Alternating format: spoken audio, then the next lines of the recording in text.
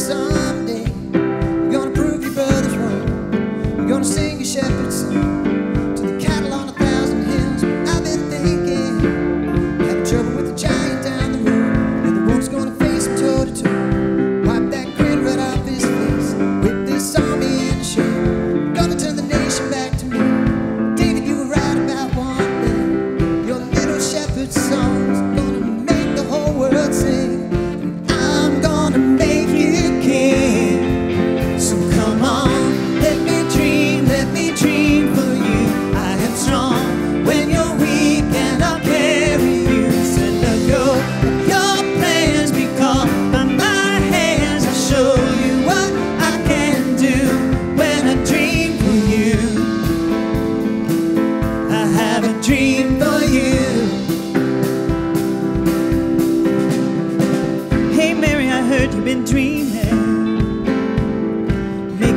For your big wedding day, you and Joseph gonna be a picture-perfect family. Maybe a couple kids down the road. I've been thinking, even before time began, had a picture-perfect plan of how to save this broken world through the life of just one man. I'm gonna send my only son, marry all the one. You were right about one thing, you're gonna have a family.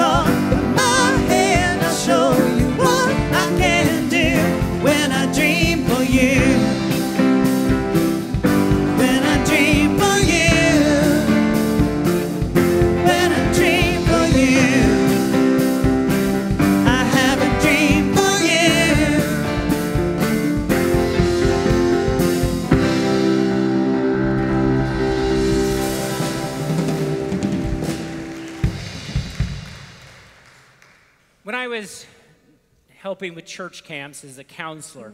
I remember one year where the camp director, taking that story of Jacob and the rocks with oil on them, and he wanted to lay out a worship space. And he laid out a bunch of rocks, and he planned to pour olive oil over it, but he forgot to bring olive oil. Well, he went out to the shed there at the campsite and found himself a can of WD-40. And he sprayed all those rocks with WD-40. It wasn't quite stones with oil poured over them, it was more greasy rocks. And yet I say that space became holy for that group of youth.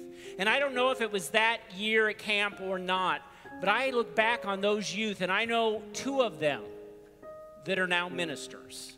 One of them that is a missionary. Two of them that are nurses. And I wonder if looking back on that, there was something in that experience that called them.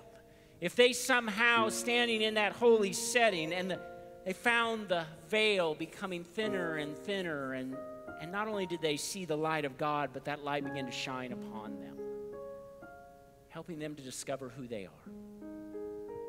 My prayer is this day that you will have a few moments. And yes, we have a couple of rocks up here with, not WD-40, with olive oil poured over them. But there are other things, including the bread and the cup.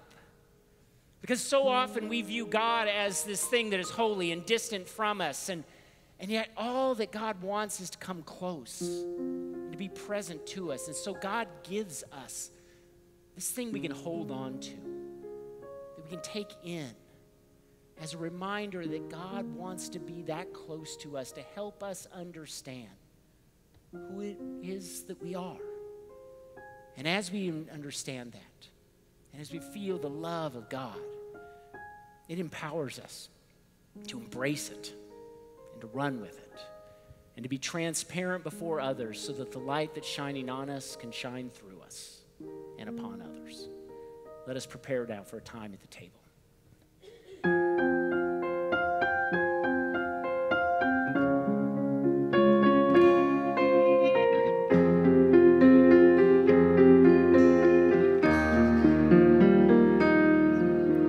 Jesus sits at the table, breaking the bread with his friends, teaching what he is able before his life on earth ends. Do this in remembrance of me. Do this in remembrance of me.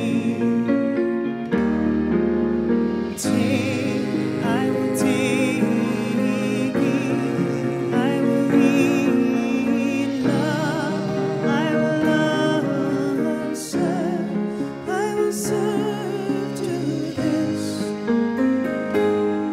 Do this in remembrance of me.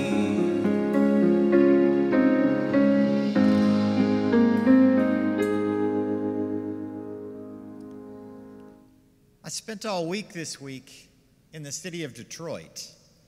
And I don't know if you follow much about cities that are much north of us and that were once very industrious cities. But Detroit is a city that's been in bankruptcy for a number of years. Their economic base is completely dissolved. And it's a city in much turmoil. And as I found myself there and listening to some of the presentations, I discovered that Detroit is a city that's over 80% African American. And yet when the mayor got up to speak, I was a little shocked to see a Caucasian mayor in a city that was so diverse. And he said, you know, the way I got elected in this town, and he's a newly elected mayor, he's been there about a year, I think, is he said, I made an offer in my campaign that was anybody that wants to invite me into their house, I'm going to come into their living room and I'm going to listen. And he said he got hundreds of invitations, sometimes at first just seeing if he'd actually do what he committed to do, because as we all know with politicians, sometimes there's a little gap there. But he said as he found himself in living rooms of very rich neighborhoods and very poor neighborhoods, he just had to listen. And when you visit Detroit now, you can see the glimmers of hope. The community has come together no matter what their skin color, no matter what their socioeconomic status. Detroit is being reborn. And it was in that environment this week that I had the opportunity to see a bunch of young people, high school kids and college kids, coming together to dream as well. When we all drive cars that get 20 to 30 miles per gallon, these kids are inventing cars that get thousands of miles to the gallon. And you see, I think that as we dare to dream, the impossible becomes possible. But it's contingent on all of us to listen. Let's pray together.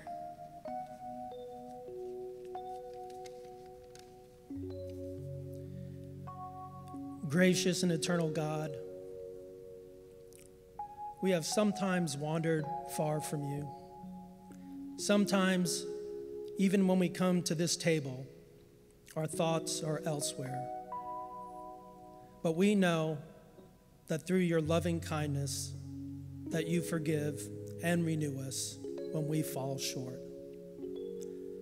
O Lord, as we come forward, help us to receive these elements as to truly understand the saving acts of Jesus our Lord.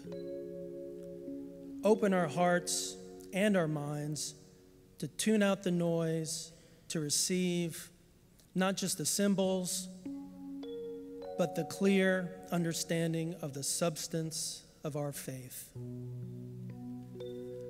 Father God, bless these elements which we are about to partake.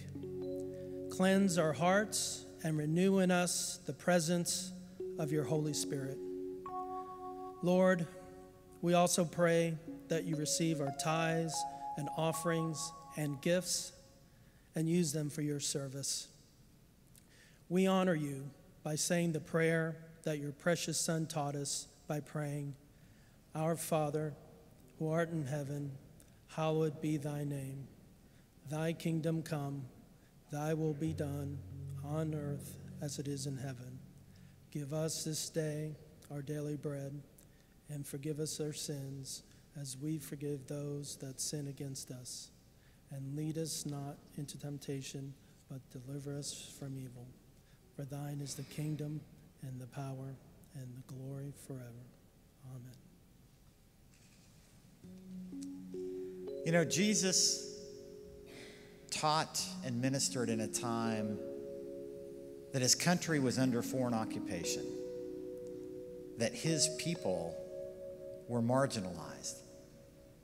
And yet he talked about a time on earth that had come and was coming soon, where wholeness and restoration were the way, where the last would become first, where we had faith like children, where all of the people that society marginalized were the folks that were the central element and the defining attributes of something he called God's kingdom.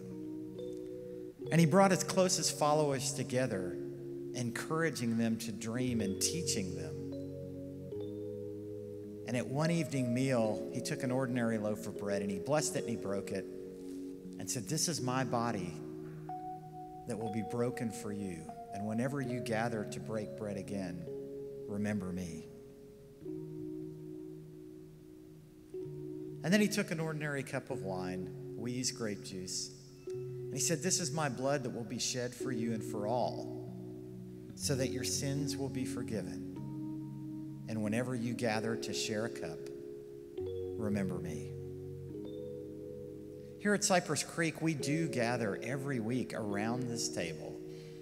The table belongs to our Lord. It doesn't belong to anyone here. And so it's an open table that all are invited to partake. All are invited to dream of a world that is coming and yet already here, where we can all live in wholeness and restoration. We recognize we're not fully there yet, but as we come to the table, we get to glimpse that thin space that Bruce mentioned, where heaven and earth are intertwined. And as you come forward to share in this meal this morning, we'd invite you to bring those blue cards that have your prayer concerns. We'd invite you to bring a portion of the many blessings that you've received. Come, let's share a meal together. And if you're unable to come, please raise your hand, and we'd be delighted to serve you just where you are.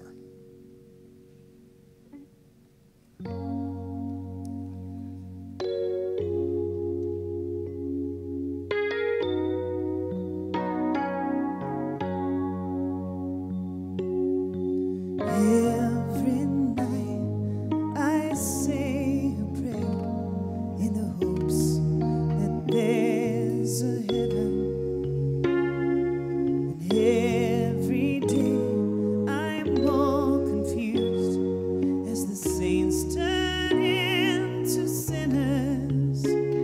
All the heroes and legends I knew as a child have fallen to idols of clay.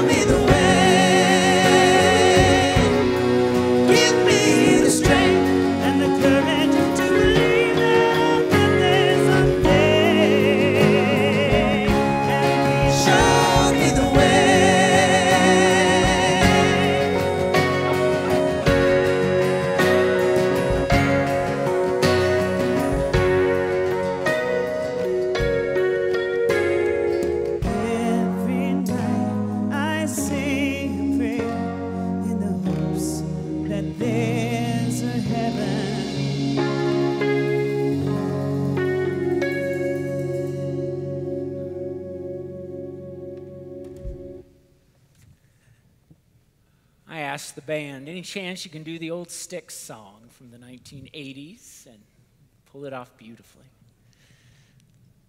I'm so excited for this church right now, for the energy that is around this dare to dream. And it's not just about daring to dream, it's about the process and people taking it seriously and being intentional about it and entering into small groups, inviting others to pray for them. And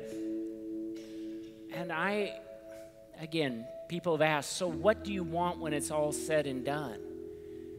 And it's real dangerous for me to say, this is what's going to come out of this. Because we're asking all of you to dream, to dare to dream that dream God has for you and has for this collective community. And I don't want to tell you what that's going to be, but I want you to go into it with excitement and an openness. And that's what I see. Here at Cypress Creek Christian Church, each Sunday, we extend an invitation not only into this great covenant community, but an invitation into a relationship with the living God through Christ. And if you this day wish to respond to that invitation, you can either come forward as we sing our song of discipleship, or you can meet with one of our elders or pastoral staff right after the service. Just want to help you grow, want to help you begin to dream that dream that God has for your life. I invite you now, if you're able, please stand. Let us all join our voices.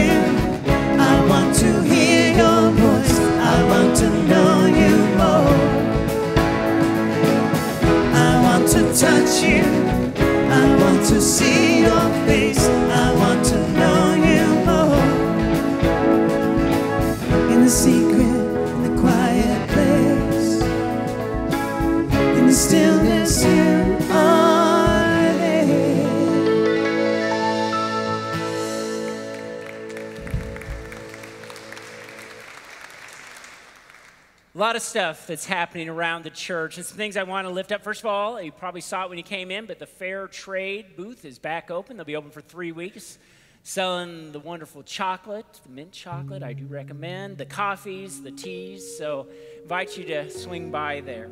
Also want to lift up, and I shared this, Jenny Hodges, I shared a few weeks ago, she has this goal of running 6 marathons over 7 days. And she is going to run that as a kind of a campaign to raise both funds and awareness around human trafficking issues around the globe. And she's got a little table out here. You can talk with her, support her in any way. But again, it's somebody who has been daring to dream something big. And might I suggest that's something pretty big.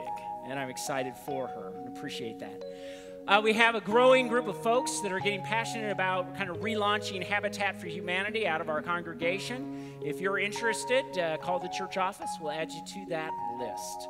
Prime Timers is meeting this Friday at noon So please, if you plan to attend, let us know. Sign up with Sarah. 2 things happening on April 26th. First of all, in all 3 of our worship services, we will have dance as a part of our worship experience. So one of those things, maybe it'd be a good opportunity to invite somebody you know to come to worship that Sunday. And then that night, our traditional choir, along with others, is putting on their spring concert. Always a wonderful event. So hope you will come back that evening for that concert. Invite you now to reach out, take the hand of somebody. God, we are thankful for all the many places that you meet us, places that, well, where oil has been poured over a stone, those thin places where that wall has been torn down by you, and that we have been able to glimpse you, and your light shines through and upon us, not only revealing your glorious presence, but beginning to reveal the person you created in us, revealing that part of our humanity that brings a smile to your face, that part of us that you wish to empower and to send out into the world so that we are able to not only be people of your light, but that we truly become transparent before others, allowing your light to spill out upon their lives. God, we ask for your blessing in this marvelous endeavor as we dare to dream. In the name of Christ.